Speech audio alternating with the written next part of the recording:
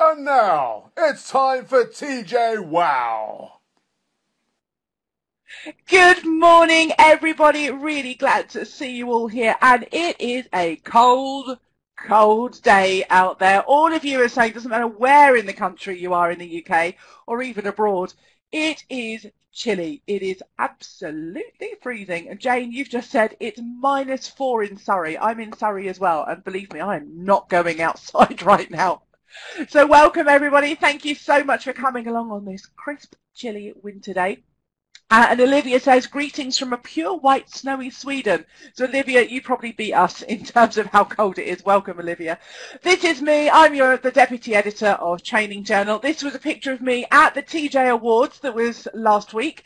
An epic event, it must be said. Sadly, I didn't win that trophy there, but I was presenting that on stage.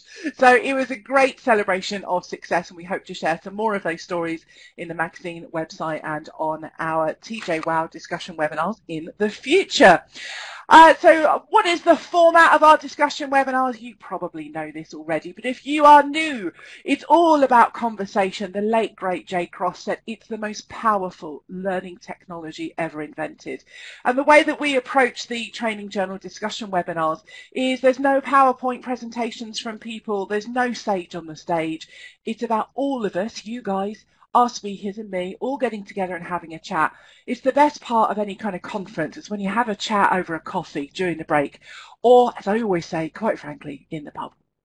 So you can use that chat window with everybody, just like you are now. Do share where you are, what you want, and your thoughts on our topics. You've also got a question and answer panel. If you want to absolutely make sure that I see your question, pop it in the Q&A panel. I will see it, I promise. I will get there as much as we can.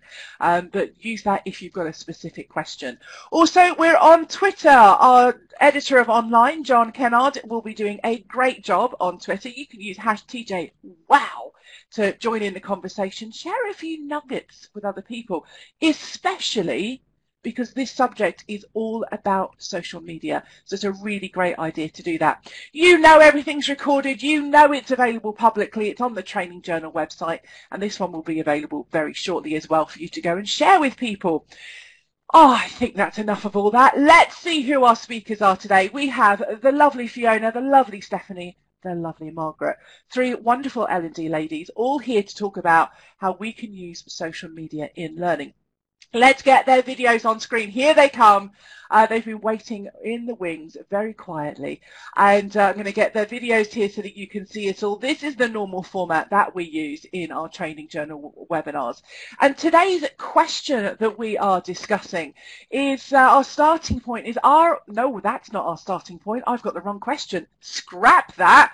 That's not it. I thought I'd copied and pasted the right one. You see, fail right at the very beginning of the session. So at least if I fail, then nobody else has anything to worry about. That's the proper question. The proper question we are discussing today is how can we use social media to support learning? Hopefully nobody had a heart attack thinking that I'd asked them the wrong question. Okay, so let's have, Fiona's going, yeah, I was just really worrying about that. Let's have some introductions from our speakers. We'll go to Margaret, Fiona, and then Stephanie. Margaret, just tell us just a little bit about who you are and what you do. Good morning everybody. I'm Margaret, I'm the director at Take People Development, sitting in the office right now with the team being very quiet around me. And I've been involved in learning and development for over 30 years, quite scary, a lot of change in that time, and particularly interesting in the last 10 years or so when I've been quite active on social media. So I think in January it will be 10 years on Twitter, probably about 11 or 12 years on LinkedIn, and it's probably been the biggest aspect of my learning over those 30 odd years in learning and development, and look forward to sharing more with you later. Brilliant. Thank you so much, Margaret. So let's come to Fiona next. Fiona, tell us a little bit about what it is that you do as well. My name's Fiona and I'm a learning and development. Ooh, let's just pause there a second, Fiona. Your sound isn't coming out very well. We did test this all beforehand and it was fine, but don't panic, don't panic. So, Margaret, let's get you muted just to see if that's a problem. Thank you, Margaret. Oh, now we've got some other going on. I know what this is. This is our lovely attendees. It's wonderful that you want to get involved, guys, but let me just mute someone. So, Fiona, let's try that again. Okay, can you hear me okay Yes. now? Yay, awesome. Okay, so hello again. Yes, I'm Fiona. I'm a freelance learning and development consultant. Been working in L&D for, gosh, I hadn't even worked out the numbers. I like Margaret's stats there on specifics. Quite a while. I was really excited that you asked me to join you today, so thank you very much. I absolutely love social media. I love it personally for my own learning, plus I love bringing it into learning design that I do with my clients, so I'm really looking forward to talking about it. Brilliant. Thank you, Fiona. And I love that you love social media. Maybe I should have invited someone who doesn't, just for a little bit of balance. But anyway, that wouldn't have made for a very interesting conversation. And Stephanie, let's hear a little bit from you about what it is that you do. And Stephanie, we just need to remember to unmute. You've got it. You know the drill. I was captivated by Fiona and was engrossed and forgot to unmute myself. Hi everybody, I'm Stephanie Morgan. I'm Director of Learning Solutions at Braylano Learning, and we design and deliver blended learning solutions. So including social media into the blends is really important to us. I probably started on Twitter about 5 years ago. Maybe I'm a bit late to this party, but I'm thoroughly enjoying it. I absolutely love it. It's a bit creepy when I stalk people, so I met someone in Training Journal Awards this week and said, "Are you Michelle? I'm stalking you on Twitter." She coped reasonably well with it, to be fair to her, but I absolutely love it. You meet people you couldn't possibly meet in real life, and you get to know them so quickly. I mean, it's from networking, it's absolutely fantastic. So I'm a bit of an evangelist, I think. Brilliant. Thank you so much. So ladies, we've had a bit of an introduction there about what the ladies do and also what they think of social media and what they've been using. Now, I'm really interested to also know what you guys think as well. So pop something in the chat window and we'll go from there. Now, Gail Elvidge, you've put your hand up. If you wanted to say something, Gail, more than welcome to. You just need to click the microphone at the top left of the screen. If you're thinking, "Oh, no, that's not what I meant," then no problem. You can just click that hand up icon again and it will go down out of the way. So if it was a complete experiment, you're more than welcome. No problem there as well at all. And so Rebecca, you say you're just starting to get to grips with it. Oh, and John said, let's talk about the poll. I'd forgotten about that poll, John. So we did a poll. Now, John, you're going to have to remind me about this because it was a couple of weeks ago that I looked at that. So, John, you mentioned that in the chat window, and I'll come back to it. So Mike says, I can really see the power in SM social media for multiple applications. So, Mike, tell us about that in terms of multiple applications, about what that means. Kath says, I'm really enjoying using it. Still have a bit of a social media lurker. Oh, so Kath, maybe you're following Stephanie's lead on that one. David says, we love social media and have our own L&D Twitter feed. We use it to update our learners on what's happening in the industry, what we're doing, motivational info, and anything we think will be useful. We have 2,150 followers, so we're happy doing the right thing. Excellent. Mike is expanding by saying networking, marketing, self-learning, etc. Brilliant.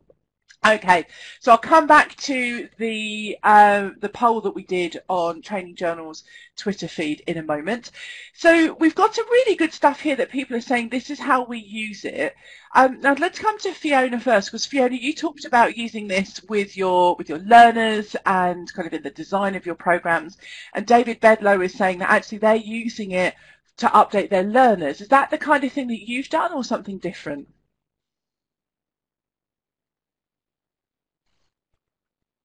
Yeah, what I like about social is that it just really adds value, it adds another layer to the learning. So how I've used it, how I've incorporated it, is to keep the conversation going between, say, workshops or before workshops or after workshops. And it helps to just really broaden, I think, the perspectives of the learners. And it helps to get different views and opinions And actually, quite interestingly, Jo, like you said, you could have had somebody on this panel today that didn't agree or didn't see value in it, because we can still learn from that. So that just adds another layer of perspective and idea and helps to challenge our thinking, I think, around good learning. Brilliant. And I think also challenging our perspectives in any way is really good. I was chatting to somebody at Online Educa Berlin last week, and we've recorded a TJ podcast with this lady, and she was saying that she uses art in knowledge management training. And I was thinking, okay, that's interesting. And they make art and they do abstract art. And it was all about thinking differently. And at first I was thinking, how can that work? But when she explained it, it was really good. So that's interesting. So Stephanie, let's come to you on this point. Do you use this as part of your learning design? Is it more for your own learning? How are you using this, professionally?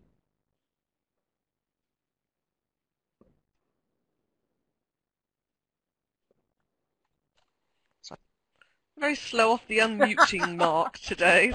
You need more coffee. A bit frozen, I think. More coffee. In both ways, really. It started more for my own professional development, certainly. But I agree with Fiona. It really does help enrich the learning experience if you can include it in it. And I think it's also a good way to engage people in learning before you even start with what it is you want to what learning you want people to acquire. So setting them some tasks to investigate socially, I think is a really good way to include social media in your mix, really. And what kind of benefits have come out of that? What have people said back to you about that? Well, I've been in learning and development a long time, and Braille Learner Learning has been going for 20 years, so we work with quite a lot of organisations who are used to perhaps being a bit of a passive participant in learning, and I think including social media in the mix helps them be more active learners, and it hooks them in quicker, so they go off on their own little journeys. So you set them on one track, they go on quite a few detours, but when they come back they've got much more to say, they're much more involved in it, and they are owning it. So I think that makes a big difference. Brilliant. I really like that. And Margaret, you're nodding away there. So what's your experience of, I think how have many you done people this I've in the started past? with my own learning and really appreciated particularly the L&D coaching community, how people are very prepared to share articles they found useful or links to resources, which has developed into meeting people and then attending events and learning from those events through to using it more with our learners. Particularly we have a coaching conference that runs every year, and we find it a really useful way to get interaction, as Stephanie says, before the event, around the event and after the event, to share content, ideas, but particularly to bring people in from outside the event. So we might throw some stuff out there and then people will comment, ask questions and bring in questions in from those who aren't at the event. But also the OEB event you were at last week, etc., following hashtags for events almost feels like you're there. Not quite, you don't get the coffee and the cakes and all the other bits, but it's really, really good to be able to pick up the ideas and the main themes and often see copies of the slides and photographs of the event. So yeah, I probably spend too much time on social media because there's just so much learning, and fundamentally I love learning. Yeah, I think that's a really good point. I think that myself sometimes. It's just like gets to 4 o'clock and I go, have I done any real work today? But then that brings up an interesting point about, is social media part of our real work? And I think arguably we're all going to say yes. So let's have a look at what we've got in the chat window. Now, John, our editor of Online, what he did is he put out he put a tweet out with a poll in it. So if you've never done that before, that's a thing that you can do. You can put a poll to ask questions. The question we asked was, can you support learning with social media? There are various answers, basically yes, no, and otherwise. And 31 people answered, and so they all said yes. And that's great. And I'm kind of go, yay, evidence.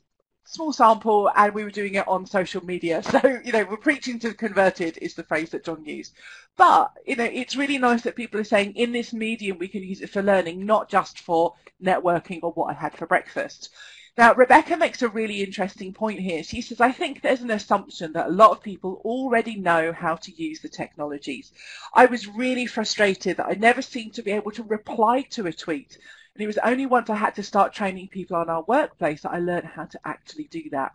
Something so simple, but if you can't do the basics, it can get frustrating. Really important point. Let's come to Stephanie on this one first. Do you remember first being on Twitter? Do you remember struggling at all, Stephanie, or with other social media? Other social media tools are available.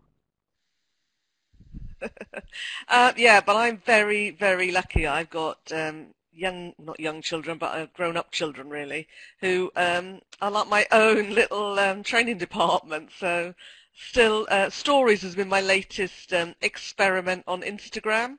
And I had to get my daughter to show me how to do that, basically.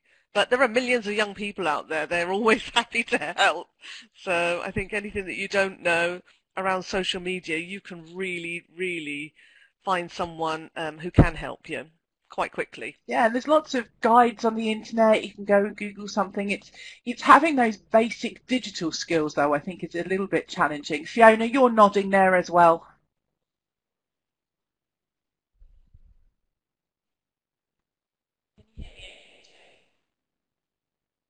Yep, I can hear you. Okay. Yeah, sorry, I couldn't tell. Yeah, I think so. I was reading the chat box. I'm getting distracted. I was listening to you, Stephanie, but there's some really good comments. Sorry, I apologise. So what was the question again? So we're just talking about the basic digital skills that we need to get started. People, Rebecca was saying it's an assumption that we all have those skills. Thank you. Sorry, because there's been some really good comments around that in there. And one thing I noted was that somebody said they started off by lurking. So I think the beautiful thing about social media is that you can interact with it as much or as little as you like. And actually, what I think is really important is that you see the value in it. So I wouldn't ever say people have to go in and interact with everything. It's okay to take your time. And it's okay to lurk, and it's okay just to watch and see what other people are doing, and that's an okay thing. And then as you get confident, or if you find one space is like it's adding more value than another, then spend a little bit more time in that, rather than feeling like you have to be everywhere on everything. That would be that's where I was going. So I'd just like to add to that, because lots of people don't immediately see the value of it. They feel like they're being bombarded with information. And I think having some objectives of your own before you start on any of the platforms can help focus you when there's so much information there. So if you just turn it on, it's a bit like having the remote control in your hand and just scrolling through all the channels. If you haven't really got an idea of what you want from it, then you could keep doing that all day, couldn't you, until something takes your fancy. So having an objective. I was just going to say, I've noticed David's comment about assumptions about age too. And, in my mid-50s, I don't mind sharing that quite a lot of my colleagues are surprised at how much I'm involved in social media and have been for quite a number of years. I don't think age is a barrier. In fact, I think it helps because we've all been involved in social learning in various ways through the years, and this is just a slightly different technology perhaps. I mean, in the early days it was forums, then I got involved in Q&A in LinkedIn and groups, and it's just really evolved over time. But it was important to me, and I think Stephanie's point's so right, with now an 18-year-old son. He actually first got me on Twitter. He set up my account, did everything for me. So keeping in touch and keeping open has really helped me tune in to what the issues are across L&D of all ages, all generations. And so I really don't want to stop learning. So I don't think age is a barrier, and I totally agree that with David that people assume that it's a young person's thing. I don't believe that.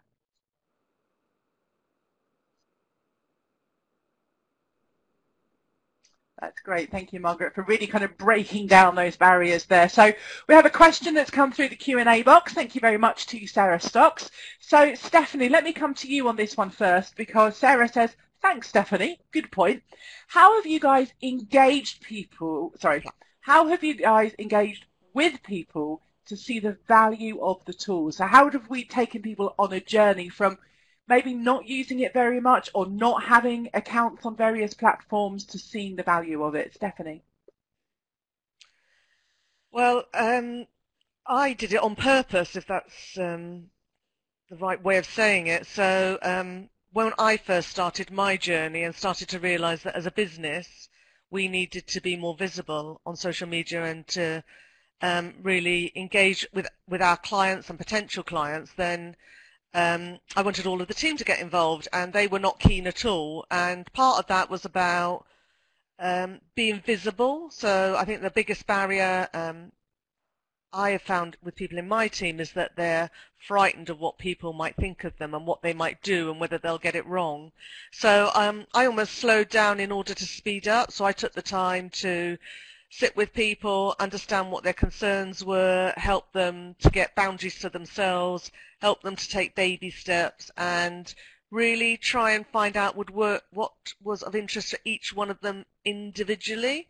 So as a result of that, we sort of had a focus each. So obviously our digital team had certain areas of digital that they were interested in, and they started with that first. They started to stick to what they know and what they're really passionate about, because it sort of drives their journey. And then once they got comfortable with that in their own area, they were able to branch out a bit more. Thank you. And Fiona, similar question to you. How have you helped people see the value of those tools? So I think there's something, I like that it's the connecting personally piece, so I completely agree with Stephanie there. So often I'll start by asking them how they use social media or how they use technology to learn things at home, in their personal space. So I kind of forget about work for a minute. And then people will say things like, oh, I watched this really good YouTube video, it showed me how to rewire a plug, or I watched a YouTube video to learn how to crochet, or, and I read blogs on, I don't know, is it Mumsnet, things like, where people, they go out, don't they, and they search to help them at home with stuff. So we explored that a bit, and then got them to then think about that. And I kind of highlighted that, well, you're learning through technology, you're learning through social media. And then get them to think, so how could we then, how can we apply that in the workplace? So we're saying we might wait to go on a course, or we're saying we might wait to get a mentor to meet face to face.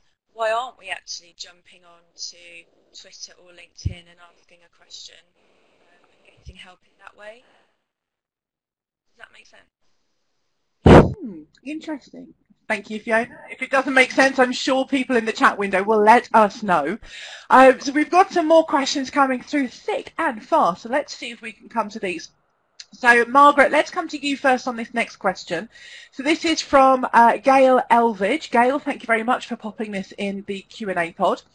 Gail asks, does anyone link a social aspect to a specific course content rather than just general social networking? For example, do you link a chat room to a specific course so that attendees can continue the conversation after the course? Great question. So, yes, Margaret, what are your thoughts on that one, first of all? We And then we'll run go a to CMI Level 7 Stephanie. strategic leadership program, and the group meet every 2 months for 4 modules. And in between, we use Slack. So I'm not sure how many people are aware of Slack as a tool. It's a free collaboration tool, and it's a closed group, and we invite them to talk to each other between the sessions. So, for example, in the first module, they have to prepare their vision for their part of the organisation. So we're talking senior people, directors, and they will be encouraged to, using Slack, share their thoughts so far, or how does this sound, guys? I'm working on this, and here's what I did. I went back and I did this with my team and I got this response. So we also share all the content. So if we've used any PowerPoint slides, which are likely to be minimal, we will then share them afterwards, so they have a real purpose. It may help that it's an accredited program and they do have to complete assignments. So what happens is the Slack space builds a fantastic resource for them to go back to again and again through the programme and beyond. We've now just invested in our own digital learning platform, which will have all of those features and more. So we're now opening up our groups to alumni of previous groups, so they're part of a wider network, and we constantly update with articles and ask questions around that. So very much linked to specific programs. Recently, we were supporting a very large organisation with its top 60 senior managers on an event to sort of kickstart 2018, and we started it with a social media space first. So about a week before, asked them to watch some videos, start talking to each other, introducing themselves. By the time we were in the room, they were already warmed up and familiar with and aware of the content. So a number of programs now we are specifically linking, if you like, providing a more blended approach, which I know Stephanie's got some sharing to do around as well. So very much building that. But we're encouraging other social media, so not just the closed group, but encouraging people to go and search for the answers to questions via Twitter, etc. So yeah, a number of ways we incorporate it and encourage it through programs.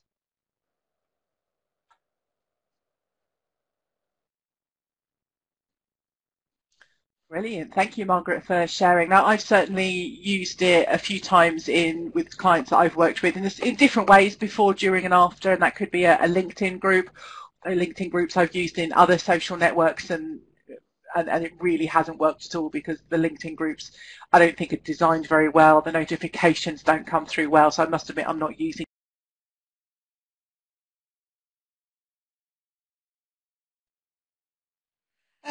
Well, similar to Margaret and some of the things that you said, Jo, so we look to try and find out what the learner's preferred platform is, really. So some of the apps are really good. Actually, we have used LinkedIn to some success, and especially if you can download the LinkedIn Groups app, then that's much more helpful than waiting for the notifications, etc., etc.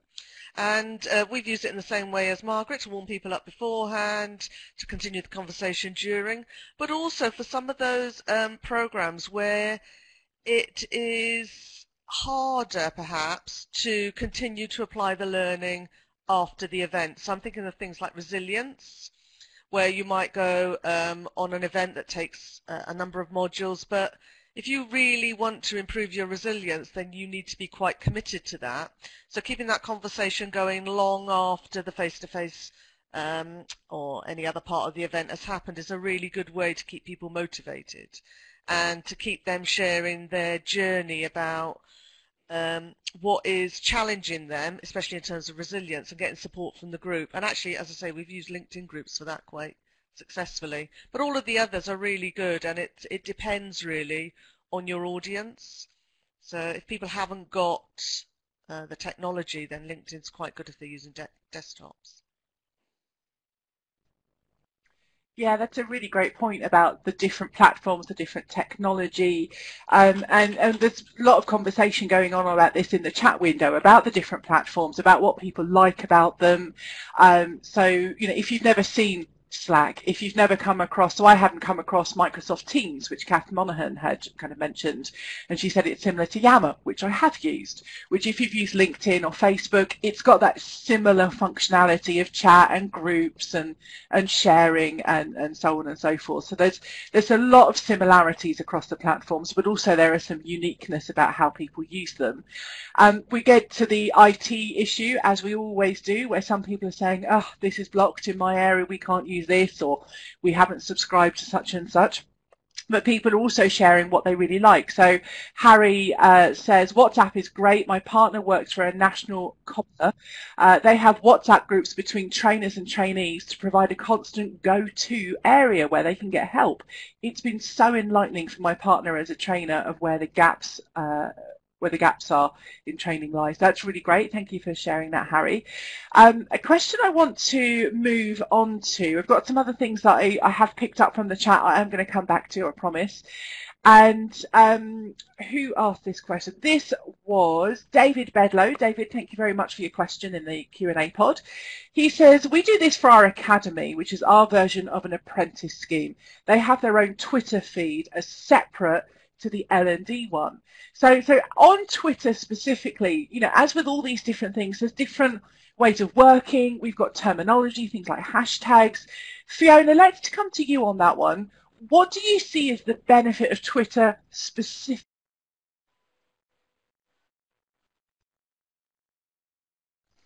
So I love Twitter, so thank you for asking me that question. I think that you can do a lot with it to really enhance the learning experience, and like David shared, you can have maybe your corporate Twitter feed and you can have an L&D team Twitter feed, but you can use things like hashtags to keep a conversation going around something really specific. So if it's a manager's program or a leader's program, you can engage with the delegates and again keep the conversation going, and to again invite other ideas from just the world, essentially, isn't it? Because a hashtag, if you use a hashtag and your tweets and your Twitter account is open, then anyone potentially can find that and respond to it. And I think that again really just adds that extra layer of difference of opinion and diversity into the learning. And you can make up hashtags and you can have them written however you like, so you can really make that specific to the learning experience that you have with your group. And even better, get the learners to almost design that and think about what they want it to be called and how often they want to engage with it, and just sharing, I suppose, and working with using social media. If you've got people who have a number of different followers, asking the hashtag to be shared and asking it to go wider than your smaller group of delegates is really good to get a real difference of opinion. Thanks, Fiona. I think it's really good that you're bringing in kind of those different opinions and also broadening it out. It's really interesting. So we've mentioned Online Educa Berlin, the conference last week. So John, editor of Online, and I were there. We did about 1 million tweets, something like that, maybe 1.5 million. And it was really interesting to see, you know, people retweet something and think, oh, that's an interesting kind of learning nugget or a photo or a quote from someone. But also people get involved. They develop the argument. They argue. They kind of go, somebody said, that's a really bad example, Joe. You know, you can't say that. And then Charles Jennings got involved and going, well, no, it's not. It's because of this and this. And a whole discussion happens from that, which is really good. And John has said of the tweets, definitely 1.5 million. Yeah, I mean, it's sore thumbs by the end of that. Let's come to this question next from Lynn. So Lynn, we're going to answer your question. We'll go to Stephanie first and then Margaret on this one. Lynn says, do you have any top tips for encouraging people to add to the conversation on Facebook Workplace? If you haven't used that, it's a version of Facebook but specifically for work. So trying to remove all of the kind of the personal element of that in the sense of just sharing pictures of your cats or whatever it might be. Lynn says, it sometimes feels as though just a small group of people post and everyone else feels a bit reticent. So let's broaden that out to communities more generally, because it could be Slack, it could be Yammer, it could be Jive, it could be whatever you're using. So Stephanie, what are your top tips for encouraging people to add to the conversation? Well, personally, I think you need to look at it as an objective to be achieved, so you need a plan of action for it. And I think there's a few things that you definitely need to do. So you need to find some champions or ambassadors, call them what you will, and you need to engage them and ask them to take a more active part in the process. And the more visible they are in the business, so there's often key influencers in the business, and if people know that they're involved, then that has much more leverage than maybe the people who are already talking in the group. So you need to look at it more as an engagement piece, I think, in the early stages. Once it reaches a tipping point, it is self-perpetuating.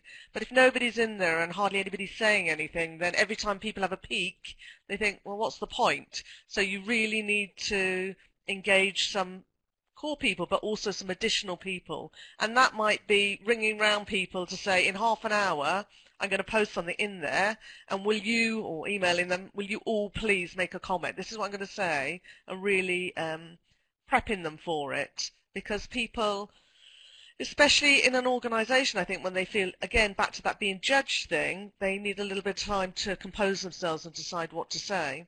And maybe you need to do a little bit of workshops with people just to get them to write things quickly, to have an opinion piece. This is a bit random, but I often mention Toastmasters. I don't know if any of you know about Toastmasters. It's a voluntary group where you can learn, perfect your public speaking skills. And one of the things they do there is a thing called table topics. Now, at table topics, you volunteer, and you don't know until you get on the stage what the topic is, and then you have to speak about it for 1 minute. And that is really difficult, but I think that is a definite life and work skill, having someone throw something at you and being able to have an opinion on it. So I think doing table topics for social media is a really good idea. A bit mad, I know it's a bit mad, but this is the analogy that I think works for me. Because people feel under pressure, don't they? They can't respond that quickly.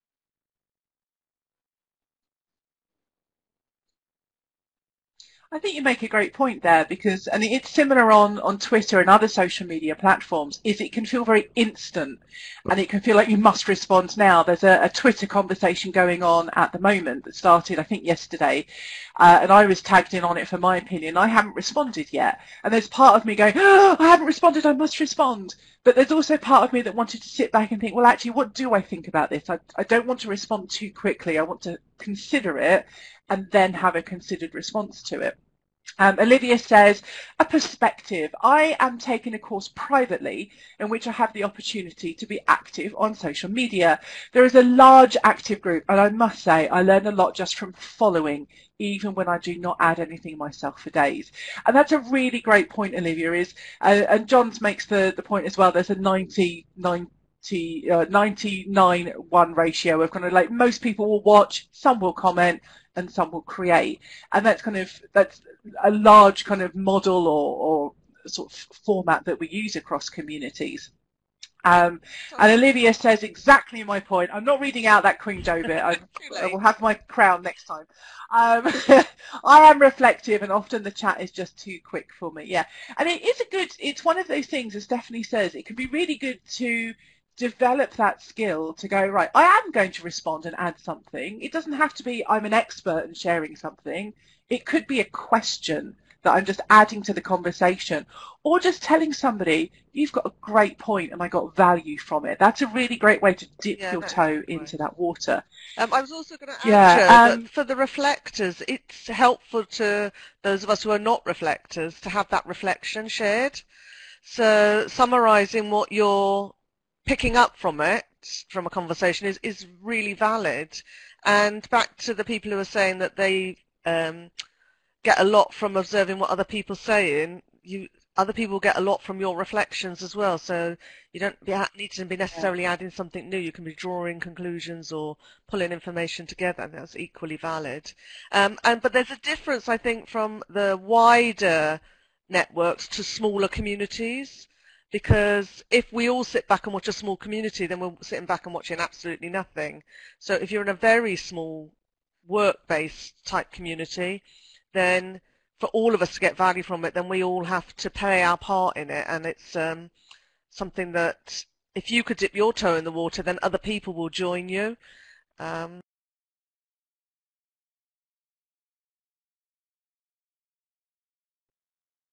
Yeah, definitely. And I think there are different ways of doing it as well. I know at Good Practice they have a Slack channel, and they had one particular Slack channel or kind of conversation area, if you like, or group, that was to discuss Game of Thrones. So, Monday morning, whatever it was, the Slack channel was alive discussing this. That wasn't work related, but it kept the conversation in a particular place. And if somebody's getting involved with whatever that topic might be, they might then be more comfortable getting involved with more other kind of conversations as well. John Take, his last job, had a Game of Thrones Slack channel as well. So let's come back to this point about kind of the community and getting people involved. Now, Rebecca Bradshaw in the chat a little bit earlier on made a great point. She said, picking up a point that Margaret made, as training professionals, we also need to change our approach in that we also need to be quite heavily involved, starting the questions. Again, can't assume a participant will start the conversation. That brings the challenges of time that it takes to support chat functions. And absolutely that made sense, Rebecca, because it does take time. I'm starting to build a community for my work outside of TJ, and you know, I've got to put aside hours every week to be able to manage it, promote it, work through it, get people encouraged. It does take time. Something I've noticed. So Margaret, on this point of time, on this point of getting people involved, what are your thoughts I was quite frustrated that people couldn't see the value and weren't getting involved. I think as more people have got used to using Facebook, Instagram and a whole range of things socially, they're more comfortable with getting involved in professional social media networks. Not very familiar with the Facebook one. I had a little look at it, but we generally don't find many of our contacts are on Facebook. But with a number of the groups that we operate, it takes a little while to get people started. And I think it's a bit of experimenting, a bit like the Game of Thrones thing. Sometimes it's the most surprising question or comment that can trigger a conversation and get people feeling more comfortable with getting involved. So I agree that it needs thinking about, that it needs the facilitator to prompt. With the group I mentioned earlier, over 60 people, we did a couple of little teasers and put out a bit of a competition. There was a particular symbol of the program and we asked people what might this mean, and we had some really creative responses, and there was going to be a prize for a winner. And actually somebody created the most amazing poem as their response, and they won, and we invited them up onto stage at the face-to-face event. So by getting people to have a reason to get involved, a purpose to get involved, and then eventually I noticed that people start having their own conversations and need less input. But yeah, it does take a bit of work. It does take a bit of thinking about, and it really is asking questions that really pique interest, that get people thinking, yeah, I've been wondering that. And you've just got to experiment and try and notice what people respond to. It's not always the ones that you want them to respond to or you hope they'll respond to. As I say, it can be something like Game of Thrones or something that's happening in the news that can get people fired up. But I think it's encouraging champions, as Stephanie talked about as well. It's getting other people to be ready to get involved, to prime people. And a couple of other things, really. One, I have noticed that if it's blended and you have face-to-face time with the group, you may notice that your more introverted people in the group enjoy the social media because that's their way to reflect, to think about their answers and get involved without having to do it there in the room with other people. So I've noticed that they may find it a more useful place to get involved in the learning. And the other thing is, relax. Some people don't get it. Some people are not interested in participating that way. They prefer IRL, you know, being in real life and talking to people, but actually they may be lurking, they may be reading, they may be downloading resources, but they really aren't into social media chat. So it won't be for everyone. Don't worry about it. The right people will be there joining in the conversations.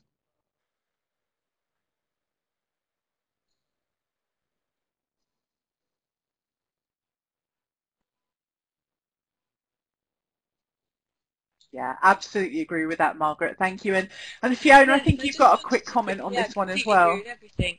But I'm sitting here listening and I'm also thinking, you know, we kind of grow up knowing how to engage socially in groups and in communities. That's kind of our learning. It happens, doesn't it? We watch other people. And I just wonder if we're not quite there yet with people automatically knowing how to engage and how to respond within a community. So sometimes just maybe setting the scene or agreeing with the group about what it's there for and how they can engage with it, and getting them to agree that is really important.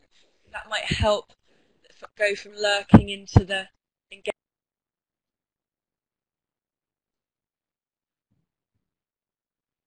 Yeah, I really like that. And actually, I've just tried to give a little bit of encouragement. If you're lurking today, if you haven't said much in the chat, please do. You're more than welcome. Even if it's just I'm enjoying this, or I'm learning something. That's all really good. And also, it would be really good to see maybe you tweet something. So we've got #TJwow. So all you have to do in Twitter is to start a tweet and just say, I'm listening to #TJwow, or TJwow is amazing. You don't have to say it's amazing. Something like that, just to get going and get involved in that conversation. So if you haven't already, I'm really encouraging you to give that a go, and you will have our full, loving, hugging support around that. Okay, let's go into our last comment question. And we'll have some really quick responses from Stephanie, then Fiona, then Margaret, before we go into a reflection piece. So we're going to be reflecting in a moment. And John has also shared a link to a social media article that's on Training Journal, almost as if we planned some social media stuff on the website to coincide with today. So our last comment is actually something that Mike put in the chat a little bit earlier on. Towards the kind of the beginning third of the session. He said, we're talking about how people use social media at the moment, but how can it be used to support a learning experience? So we talked a bit about running it alongside a course that's been run, but I think the key point that I want to pick up on here is, what about people that don't use social media that much or at all? Are they excluded from this? Are they going to miss out on something? Should we do something a different way? Social media. What are your quick thoughts?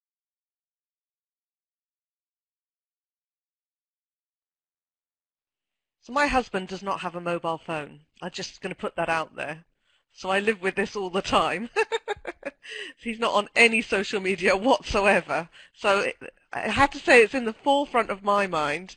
And also we talk about bring your own device and all those sorts of things, which for some people, I think that's a bit of a big ask, to be honest. So, as with anything, you need to understand your audience. If I felt that the people that we were working with weren't going to be on social media that much or at all, then I probably wouldn't include it in the blend. You need to get the balance. For those where the majority are, but not everyone, then I ask people to buddy up. So maybe they can do things together. Maybe you can get a buddy who can share things with somebody. Emailing is an option. And also using desktop platforms is an option. So I mentioned LinkedIn groups earlier, things that you can get on a desktop to encourage people to join in a community or a chat.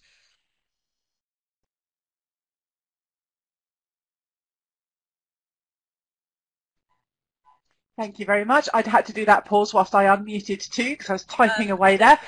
So Fiona, your quick thoughts on this one, then we'll go to Margaret. Plus, I think it's the find out why. So what's the block or the barrier, if it is a block or a barrier, and work with that. And I think be prepared. So in my design, I always be prepared to build in time to sit with people and help them to try it out, test it, and actually suggest that part of the learning will be trying something new, and that could be learning it in that space.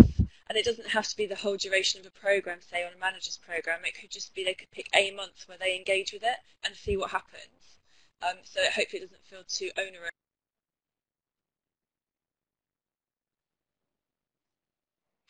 Yeah, I think supporting people, helping people, demonstrating perhaps on screen. Absolutely. If you have the face-to-face opportunity, Margaret, your thoughts you don't on this? always let people see it, let people see the value. It can be hard to get people started. I have some of my colleagues are not particularly social media interested or savvy, so I do actually email stuff I find on Twitter regularly around to the team and say, I found this interesting article, or somebody just tweeted about something you did yesterday and you won't have seen it, so let me share it. So I will make the effort to share, partly because I'm hoping they will then see the value of being part of that when they start to see the sort of resources and interaction that is possible on Twitter. So it's gently encouraging. There was a time in the first few years I was very evangelical and really trying to get everybody on, but I've realized over time that it takes time to get it if you're new to it. So slowly building, slowly helping people see the value. I wouldn't at this stage build a program where it was essential. until I'm more confident that people have either got access through devices, because I do think that is still a bit of a barrier in some organisations as well, or have the confidence or the interest in getting involved. So slowly encourage, share, show them the way, show them what great stuff there is out there and what they might be missing out on.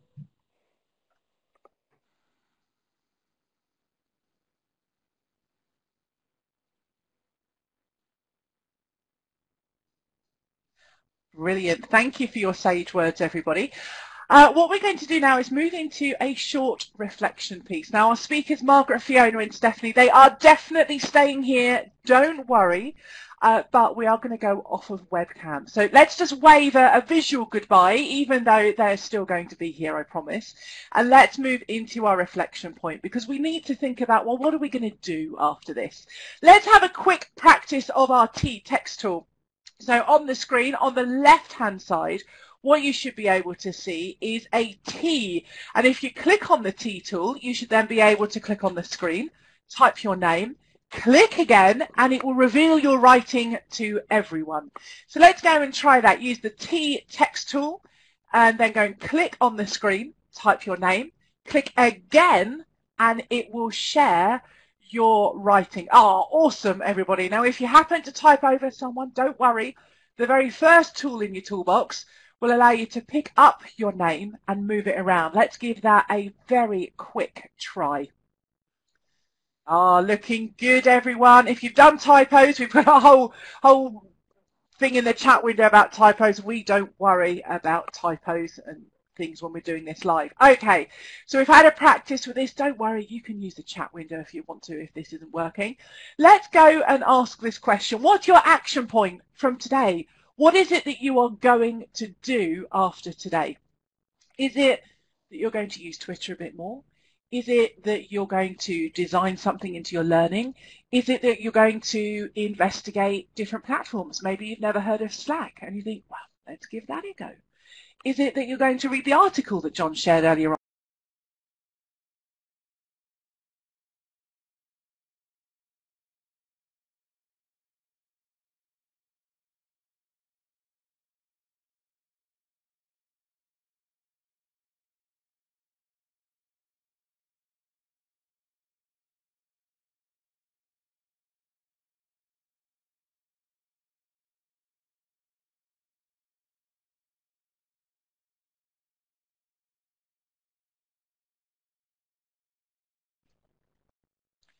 So some of the things that you guys are going to be doing after today's session, don't worry if you've typed over someone, we can move your writing around. It's not a problem.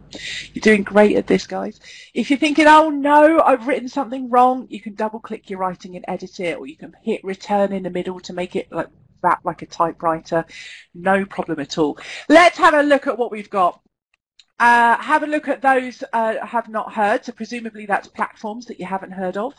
Look at some of the other social media tools I haven't explored yet, like Slack and Yammer. Focus engagement to individuals and use hashtags, lovely. Research how social can complement our classroom training, liking that, because it gives it that extra bit of value. Ask more questions whilst I'm reflecting, so I'm more involved in the conversation. That's a great point. Consider how and when to use social media more effectively, and that's the key, isn't it? It's having the goal, it's being effective. Investigating Slack, and consider using Facebook professionally. Jo has a great Facebook group on virtual learning, worth starting there. Oh, thank you very much. I think my business operations manager is online, so he'll share the link for that in the chat window and on Twitter. Somebody says here, I'm going to use a poll on Facebook Workplace to get insight about learners' needs and wants. That's awesome. Do share perhaps a screen grab or something on Twitter with #TJwow so that you can tell us a little bit more about that and what was successful or how you did it, or just share that in on Twitter. Or we've also got the Training Journal forum. You could use that if you wanted to. I'm trying to write TJwow with my mouse, and that is really not working very well, is it? No, don't do that, everybody. That's a bad idea. What else have we got? Integrate social media as part of the blended learning offer. Love that. Put dedicated time in my diary to manage my Twitter account and read the articles. I think that's a really great time. I've got that advice from Itin and Caro recently about LinkedIn. Have I done it yet? Not yet. Will I do it next year? Let's give that a go. And somebody's doing a much better version of TJwow than I could. Thank you, whoever that is. And at the bottom, continue to enhance my own social media skills so that I can perhaps start to use in my own training and start to develop digital literacy within the organisation. That is an awesome list there of what people are doing. And Mike says, welcome, my mouse skills are okay. Oh, that was you, Mike. Oh, brilliant. So yeah, your mouse skills are definitely good there, Mike. Thanks very much. Let's hear from Fiona, Margaret and Stephanie as a bit of a wrap up of today's conversation and what you're seeing here on the action points. Fiona, first of all, there's lots of good stuff here. What are you thinking? There's loads of really good stuff, and I love that everyone just sounds like they're really up trying something new or just kind of persevering. It's definitely worth it. And it's definitely worth just trying it. And I think, like we've said already, you know, if it's part of a learning program, don't make it the centre of your learning program, but add it on so that people can, over time, see the value, find the value. And I'm always happy to talk about this stuff. So if anybody wants to DM me on Twitter or drop me an email, then I'm more than happy to chat because I know we're talking about technology. And often we're sitting with our own devices doing our own thing, but that doesn't mean we can't get together and have a coffee and look at it and kind of problem solve, you know, in a small group. So I'll be totally up for doing that.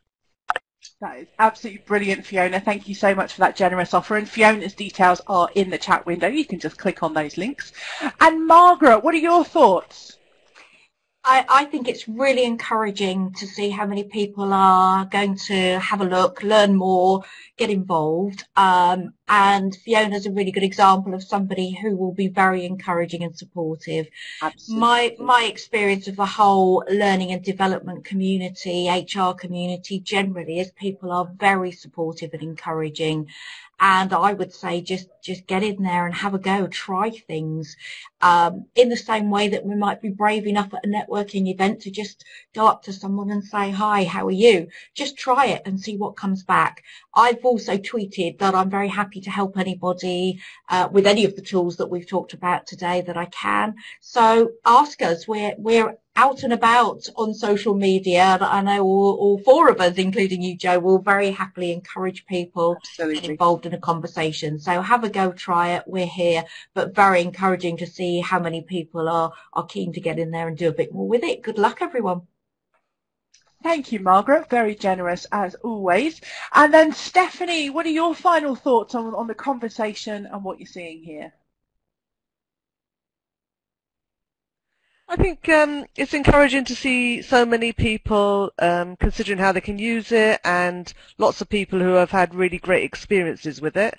I think the tide has turned, really. I think more people can see the benefits than can't, and I think it's more about human beings at the end of the day who care about what people think about them and care about their own reputation.